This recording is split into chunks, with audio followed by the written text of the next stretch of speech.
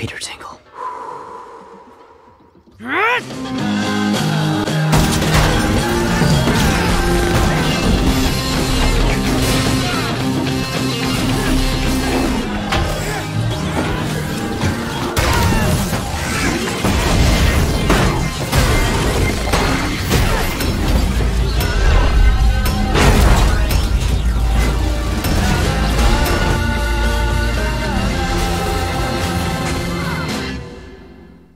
At this point, I bet Audi has paid for 10% of the entire MCU budget with their oppressive product placement in these movies. Well, how do you want cars displayed in these films? The cringy way Korea uses products they don't want to pay royalties on? By putting a big-ass sticker on the logo of the car? I mean, who gives a shit? What are we, fighting the weather now? Locals say the cyclone had a face. Oh, people see things when they're under stress. Like a giant green Hulk, or a Norse god who wields a hammer, or a woman in black spandex wielding a Glock. I'm just saying, with the superheroes and villains that exist, is a weather monster that far out of the box? I agree that Hill's incredulity seems kind of misplaced, especially considering she's a goddamn Skrull, but you just included Black Widow in this list of unbelievable things, so picking on Widow cliche. 36 seconds of Marvel logo, a minute and 47 seconds into the movie, and after we had to sit through 32 seconds of Sony getting the upper hand logos at the beginning of the movie. Nearly 9 seconds of whining about the film letting us know who the film is made by, which is compounded by the fact that this movie isn't like a normal MCU movie because it's made by Sony. That fat copyright claim that ruined the earning potential on my parody video is a major reason I'm salty about this. Gone, but not forgotten. Why is the school news station doing an in memoriam about the dead Avengers at the end of an entire school year? Wouldn't this have been something they broadcast on the first day of school? Well, not necessarily. This isn't a production made by the school, but by the students. Besides, do you think that they had the information they needed immediately when the blip happened? I would assume that they took a bit of time to get used to, you know, the billions of people that reappeared? 8 months ago, a band of brave heroes brought us back. Still calling bullshit on no one appearing in the exact same space as another human being causing some weird mutation string. What you were asking for would have never happened in the first place. When the Hulk snapped and brought everyone back, his wish was to bring everyone back safely, which is why we didn't have people who were in planes falling to their deaths, or hell, because Earth was in a different position anyway. When I blipped back to my apartment, the family that was living there was very confused. I'm sure. And just imagine all the people that blipped back in the middle of the ocean because they were on a boat, or landed on the third rail and died because they had been in a subway car. As I just explained, the Hulk's wish was to bring people back safely with regard to their original position when they were killed by Thanos. Otherwise, those people would literally be floating in the solar system. Can't be said enough. I hate Spider-Man wearing an iron suit. Yes, it does happen in the comics, you nerds, but it's relatively brief. And this is the second movie he's worn this suit in, and it's just not Spider-Man when he's in iron armor. I'm on the record as not liking this Iron Spider suit simply because there was no reason to make it blue and not the classic yellow and red Iron Spider suit, but there are two things wrong with this. Number one, the Iron Spider suit in the comics isn't worn relatively briefly. It's worn for a long while during the Civil War event, and then worn again by Mary Jane. And number two, suggesting that it's not Spider-Man when he's wearing this costume is ignoring the fact that Spider-Man has always had multiple costumes and doesn't just settle on one look. If you look at the 2018 video game, he has 42 different costumes, and you're mad about one of the 4 featured in this movie? You sent Nick Fury to voicemail? Yeah. You don't send Nick Fury to voicemail. Did you hear that? I send everyone to voicemail. Brad Bird could call me and tell me Disney picked up the rights to my skip. How would he be able to pack that, even if he wanted to? I'm assuming that giant charging port would have to come with it. Good luck explaining that at the airport before boarding an international flight. Well, he obviously doesn't want to, so this is a moot point. Besides, he would obviously take the classic suit if he were traveling internationally and wanted to bring a suit. This is a non-sin. This looks like a regular airplane, but look closer, and you will see that absolutely no one in coach is wishing they were dead right now. That's probably because this is United Airlines Economy Plus seating, which, as you can see in this picture, is quite roomy. Flash makes fun of Peter about being on an airplane, but also Flash is in first class. And yeah, he's rich, but what kind of a school trip lets individual rich students upgrade to first class on their own? I've never seen an instance of a school mandating that a student had to sit with the other students on a plane, and the only reason this does happen is because the vast majority of students can't afford first class. Hell, the majority of adults can't afford first class, so the real sin here is that a rich student goes to a regular-ass public high school. He blipped, so technically he's 16, not 21. And isn't that what his ID would say? They most certainly would have checked before serving him. Hey Jeremy, I'm aware that this is a science fiction fantasy film set in a world with aliens and mutants and all, but why do you think that Flash's ID would magically reflect that he was snapped? It would only show his birth date, so if they did check his ID, it would state that he is indeed 21. Heart of Iron. Heart of Iron? They made a Tony Stark documentary and they chose the title Heart of Iron? Why not Stark Realities? Or why not the MCU? Because those names are trash and Heart of Iron basically makes all the sense. We have a lot in common.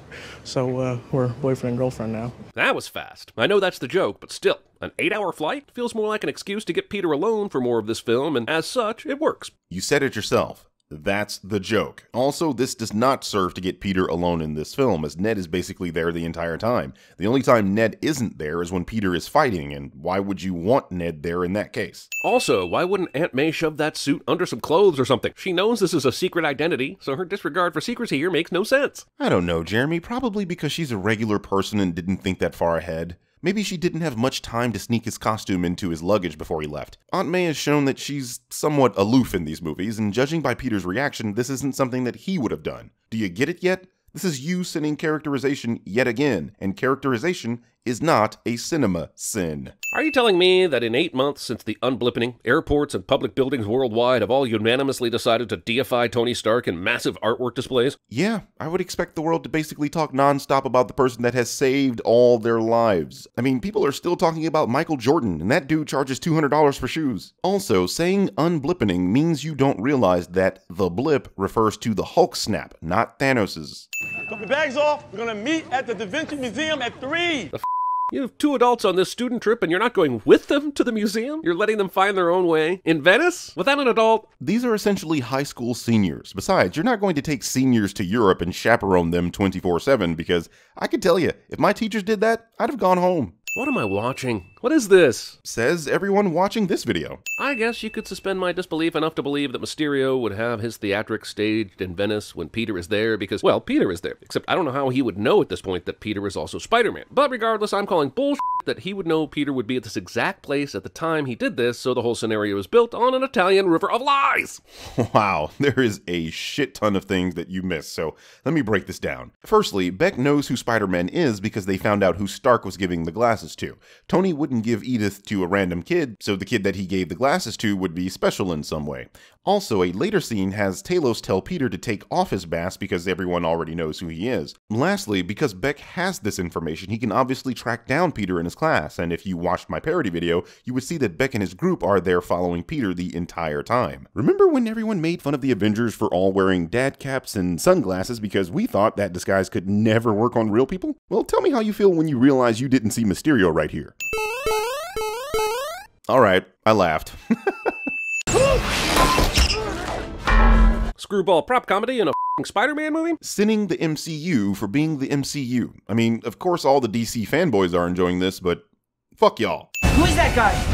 I don't know, but he's kicking that water's ass.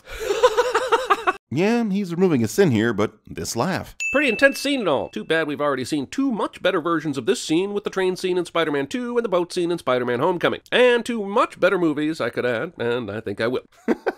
Thinking Homecoming and Spider-Man 2 are better than this movie. Close, but no. BuzzFeed says there's a sailor named Morris Bench who was exposed to an experimental underwater generator. Movie uses a likeness to a character from the comics called Hydro Man, but it isn't actually Hydro Man. However, movie has Flash talk about the origins of Morris Bench, aka Hydro Man from the comics, anyways. Looks like the movies agree with me that the books do matter. Bada bop boom pow. You just shot Ned.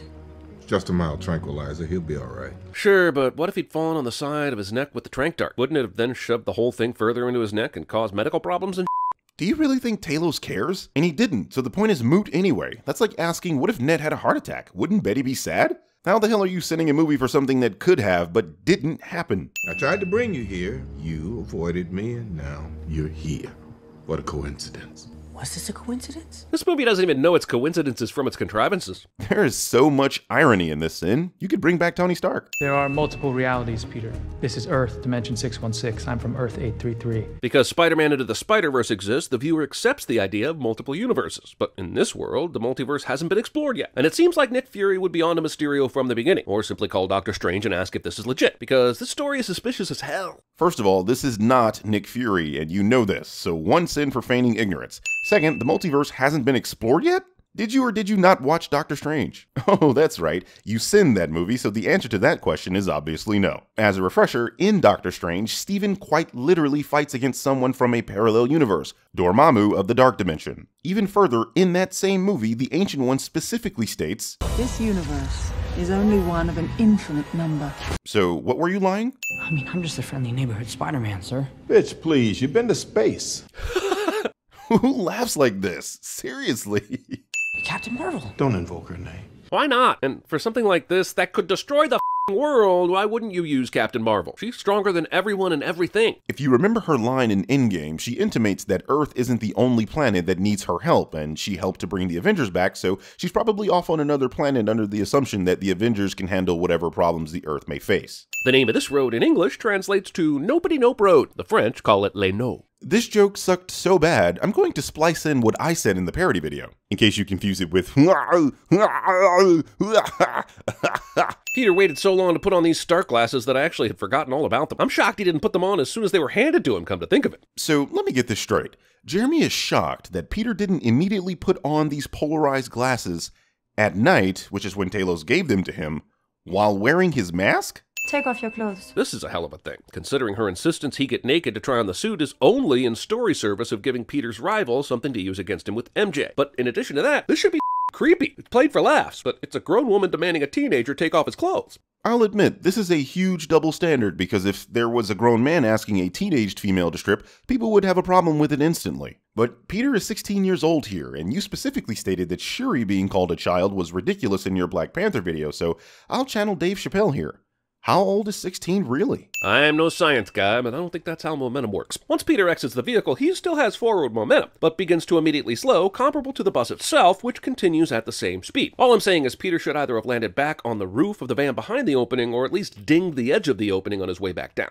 That is absolutely not how momentum works. Listen up, flat earthers, I'm about to explain momentum here, so this should answer your dumbass questions about airplanes and the spinning earth. Momentum is the product of mass and velocity of an object. In simple terms, momentum is the amount of motion in an object. Momentum can be transferred as demonstrated in Newton's cradle. This means that while Peter is on the bus's momentum is being transferred through his body. Because Peter and the bus are sharing momentum, when he is on the bus, he can move freely while that bus remains in motion. This is why he can walk up and down the aisle of that bus. If he were to hop, because he and that bus are sharing momentum, he would land in the same spot he jumped from, because that's how momentum works. If momentum worked like you and the silly flat earthers are suggesting, if you jumped while riding a moving bus, you would be slammed into the back of the bus as soon as you left your feet. We know that doesn't happen, and you can demonstrate this with a tennis ball inside a car. Next time you're in a car, gently toss a ball in the air while the car is moving. If the ball lands back in your hand, you will have disproven this flat earther talking point. Now, you are correct that Peter should have landed on top of the bus, but that's all to do with wind and nothing to do with momentum. Thank you for coming to my TED Talk. I'll save you a seat next to me. Zendaya is adorable in this movie. But, well, all I'm saying is don't watch the entirety of Euphoria on HBO right before you watch her in this movie, because it will be a jarring juxtaposition. Everything wrong with Far From Home, ladies and gentlemen. An actor is capable of playing different characters. Also, jarring juxtaposition is also A, an edgier name in chef circles for the surf and turf. B, what my college girlfriend Skip. I would totally kiss you, but I think I just threw up in my mouth a little. There is not a teenage male alive that would let a little vomit get in the way of some action. Spoken like a true virgin. Choice is yours. I hear you can get with this, or you can get with that. You can get with this, or you can get with that. You can get with this. This goes on for some time. To the man who brought us all together, our former boss, Tony Stark. And seriously, you, movie. This is now 2 Spider-Man villains in a row that have been turned into essentially Iron Man villains that Spider-Man has to fight. Is it asking too goddamn much to have a Spider-Man movie be a Spider-Man movie? Maybe Sony should take this back over. You had me up until you suggested that Sony should take back over. Let me remind you that Sony gave us Spider-Man 3, The Amazing Spider-Man series, and Venom, 4 shit movies that bastardized the characters in those films. Marvel should own their characters.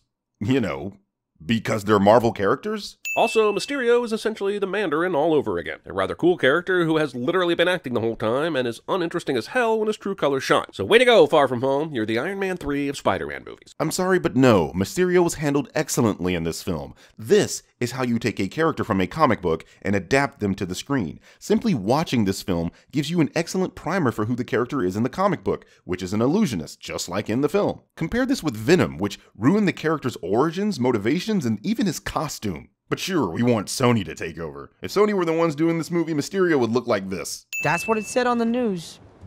And the news never lies. The news that the news never lies about the news is fake news. That's the joke. You suck, McBain! Oh, good thing MJ happened to be right by the drone projector that Peter caught in his webbing, and they could have this awkward conversation on the bridge. Because then Peter would never find out Quentin Beck is a fake and a bad guy, and this movie relies on way too much coincidental coincidences. Nonsense. Michelle has been following Peter because she suspected that he was Spider-Man. She didn't just happen to be by the drone projector. She was literally there at the fight. I am trying to fool 7 billion people here, including Nick Fury, who happens to be the most paranoid and most dangerous person on the planet. Not true. The most paranoid person on the planet is clearly Kanye West, and the most dangerous person on the planet is clearly Kanye West. Considering how sure he was that Obama wasn't born in the United States, I'm pretty sure the answer to both of those is Donald Trump. In case you confused it with Berlin, New Hampshire. I'm just here to point out that this was the only location gag that I didn't do in my parody video, and it just so happens to be the only one CinemaSins does in their video. I'm just saying.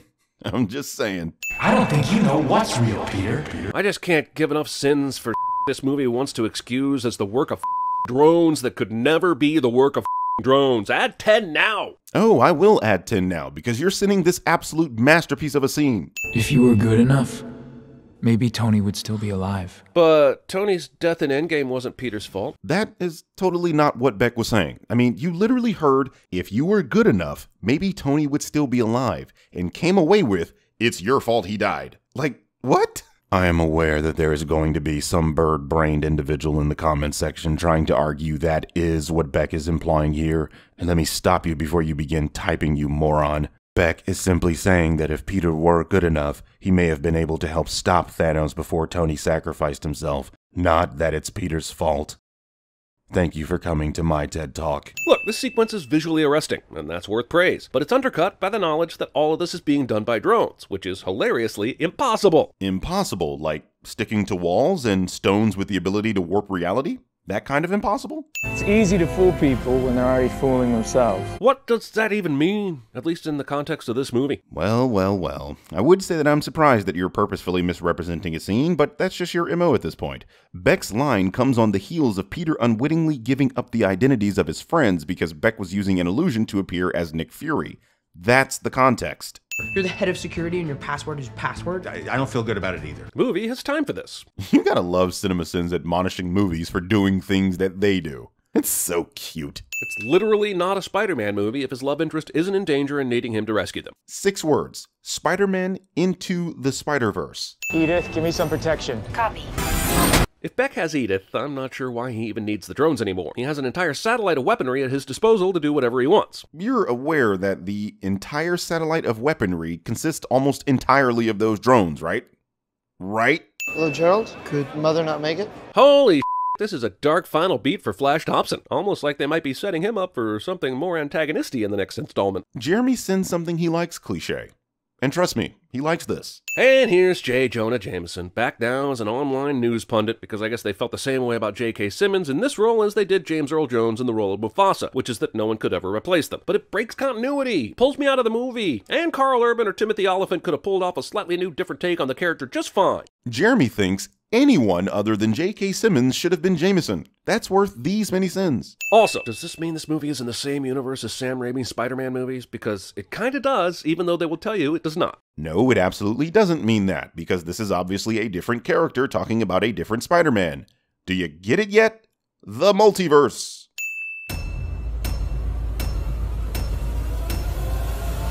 I had just finished my fruit cobbler, right?